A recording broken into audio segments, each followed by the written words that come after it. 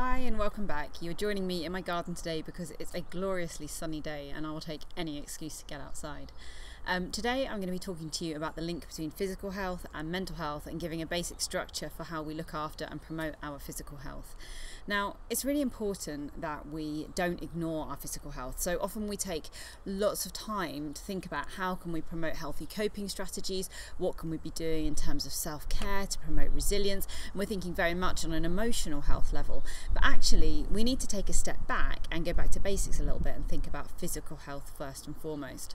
Now, the reason for that is because if you think of us all on this sort of playing field of life, and every now and then something difficult comes in the way. That might be the normal stresses and strains of everyday life. It might be something big like a breakup or a bereavement, for example, and our ability to manage those stresses and strains and those difficult times varies massively, and that varies between different people and at different times. But one of the things that can affect how we manage, how resilient we are, how able we are to cope, is how good that physical underpinning of our health is.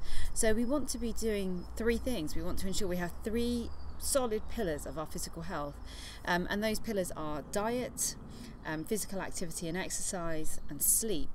And if we focus in on getting that right before anything else, then we're setting ourselves at a really good starting point on a good level playing field, so that when stuff comes in that we find difficult to manage, we've got a bit more resilience to cope with it. These are really, really simple things, but actually they're things that we tend to be quite bad at. And the other thing is that it's not just about teaching this, it's about doing it and role modelling it too. So have a think as we work through each of the three pillars about what are the small changes that you could encourage the young people or the people in your life to make to their diet, to their activity, to their sleep. But then also think about, reflect on what are changes that I could make, what could I do better here too, because we're all kind of, it sounds corny, but we're all on a continuous journey of kind of self-improvement and trying to make life easier for ourselves, essentially. This is just giving yourself a bit of a head start. So thinking first about diet. So this is not about never eating bad foods or never having things like caffeine or alcohol or cakes or chocolate or whatever it might be. This is about finding balance. This is about ensuring that you are eating enough of a varied diet in order to keep your body healthy and fueled. And there are all sorts of complicated relationships that we have with food that might make this very difficult for different people for different reasons. And it's never a problem for us to occasionally indulge in the things we enjoy. That's part of our self-care too. But this is about meaning that most of the time we are eating a generally healthy diet. And a healthy diet doesn't mean all clean foods or anything like that. It's about getting enough of our basic food groups. Having a good understanding about food and about the things that it does for us is one of the most helpful lessons we can teach our kids. I've spoken to my children since they were 3 or 4 years old about things like protein being like the Lego, the building blocks that we need in order to grow, for example. And having an understanding of what's on our plate and why can really help with that. And just being a bit more self-aware of what we do choose to eat, when we choose to eat it, and how much of it we choose to eat can be really helpful. The next thing, the next pillar, so I like these three pillars, so diet, the next pillar is physical activity. And this is about finding what works for you. We'll all do different levels of physical activity, but there's just so much research that shows that physical activity is really, really beneficial to our mental health, and obviously it's good for our physical health too. It can help us to maintain a healthy weight, but also it can do things like help us to get out. If you do physical activity outdoors, just being outside and connecting with nature can be a great thing. Your physical activity might just be walking to the bus or walking your dog or going for a walk just for pleasure.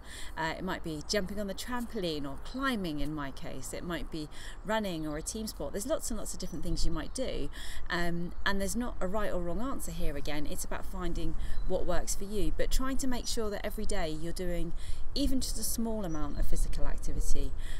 So have a little think about what are simple things that you could add into your daily routine that would mean that you just got that little bit more active.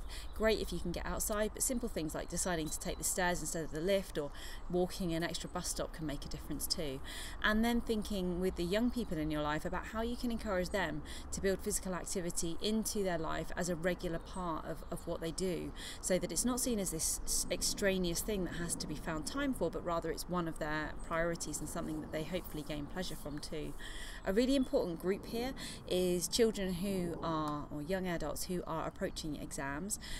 Often team sports and physical activities and other hobbies too tend to get cut when we're trying to make time for more revision, and I would just urge just to really think carefully about whether that cut is beneficial, or actually if that bit of physical activity, that exercise is beneficial and will actually help them to be more productive when they are studying, to help them have that kind of clear mind. There's a balance to be struck there, of course. Then our final pillar, and this is one that so many of us struggle with, is sleep. So this is about actually acknowledging that sleep is really important. So we often push sleep off the agenda because we have so many other things we want to be doing, whether that's that we're working late or we're getting up early to go to the gym even, or whether because we are hooked into watching the latest series on Netflix, or we can't turn off our phones because we've got this fear of missing out from social media. Whatever it might be, sleep is something that is becoming more and more and more encroached on, and many young people and adults alike are chronically sleep deprived at the moment, and it does make it much harder to manage with the ups and downs of daily life. We need different amounts of sleep, different people need different amounts, and again this is going to be about finding what works for you, but actually thinking carefully about how much sleep you think you actually do need, making sure that you are setting enough time aside for sleep, and ensuring that you have a good routine in place to enable you to get good regular sleep is really important. Sleep is one of the things that is one of the easier things often to try and correct when we're looking to improve our physical well-being. It sounds really hard, and if you're in a bad cycle it can feel very difficult to break that, but actually we can form new sleep habits really quite quickly as long as we really kind of dedicate ourselves to that and we really prioritize it. I made a separate video about sleep that I'll link out to. But there we go. So very simply, so the plea today is to think, when you're thinking about your mental health, to think also about your physical health. The two are inextricably they're unentwinably interlinked, like you can't separate them. And if you have poor physical health, it will have ramifications for your mental health. However, if you take steps to have a good diet, to participate in some physical exercise several times a week, and you try to get good and regular sleep, then you put yourself at a benefit and an advantage, and so as you come across those stresses and strains of daily life, you're just that much more able to manage. I hope this helps. I would love to hear in the comments below small changes that you think you might be able to make in order to improve your diet, your physical activity, or your sleep. But it's a really tangible starting point. So whether you are watching this for yourself or someone that you work with or care for, then really do have a think about what little changes you might be able to make to improve on those things, and you will see results. I feel like, one of those pretend doctors that you get on like TV ads and stuff. I promise that in 30 days you'll get results. I can't promise that, but yeah, just do it. It's helpful, and it's a really great starting point that doesn't require too much complex thought, so give it a go. Okay, I hope you found this helpful. Please subscribe if you would like to know about my other upcoming videos. Leave a comment with your thoughts, experiences, ideas, what you liked and didn't like, and give it a thumbs up if you liked it, because that makes me smile. Okay, take care, bye.